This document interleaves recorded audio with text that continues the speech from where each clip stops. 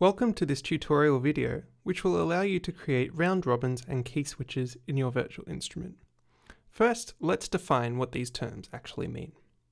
A round robin allows the virtual instrument to cycle through multiple audio files, all by hitting the one key. This often allows for a more authentic sound for live instruments, as the sound of the instrument is subtly different every time we play it, making it more realistic. A key switch, on the other hand, allows you to do this, but it means that you can use another key on the MIDI keyboard to change between the sounds manually. They both use a similar process, so make sure you follow along with this round robin tutorial even if you're just trying to create a key switch. Firstly, have your instrument open in Contact as well as a Finder folder with all the audio files you'll need. I'm going to be using the jangu, a traditional Korean drum that we have recorded. In Contact, open the group editor, then click on Edit, and then click on Duplicate Groups. This will create a duplicate of all the files you have so far in a separate group. This is important if you have some keys that won't have multiple audio files, and will just replay the first file. If all keys will have multiple audio files, simply click Create Empty Group. For the purpose of this demonstration, I will just be using the duplicate group setting. Do this as many times as you need depending on the maximum number of different audio files you will need for one key. For this example, we will be using 3 groups.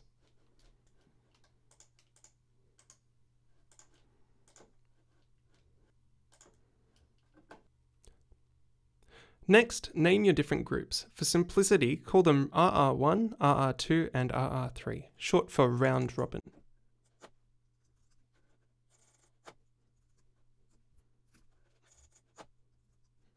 You will then need to make sure that the Edit All Groups button is not switched on. Now click on your first group, click on Group Start Options and make sure that's open, and then make sure that it is selected on Cycle Round Robin. Do this in all of your groups. Now go through and make sure that the position in the round robin chain aligns with the group number. For example, in RR2, we want it to match with group number 2.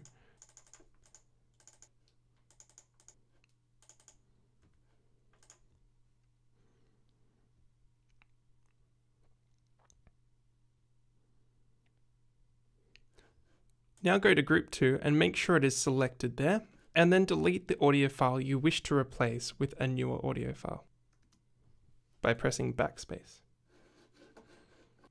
Now grab the other audio file and drag it to replace it.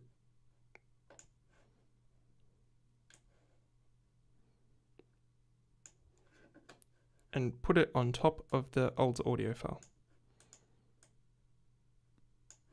Now repeat this with group 3 if you have other groups.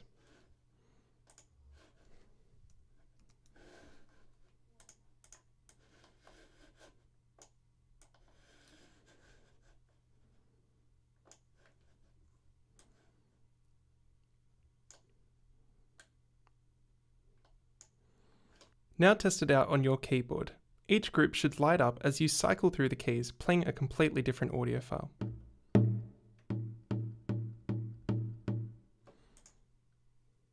Now rinse and repeat for all keys that need multiple audio files. This is all you need to do if you are just creating round robin instruments.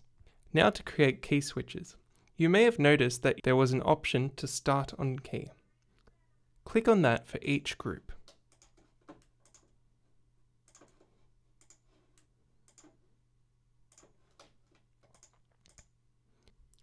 Then assign a key for the group to start on.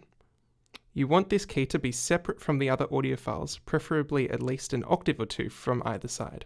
I'm going to use C2 as my key switch for group 1, D2 for group 2, and E2 for group 3.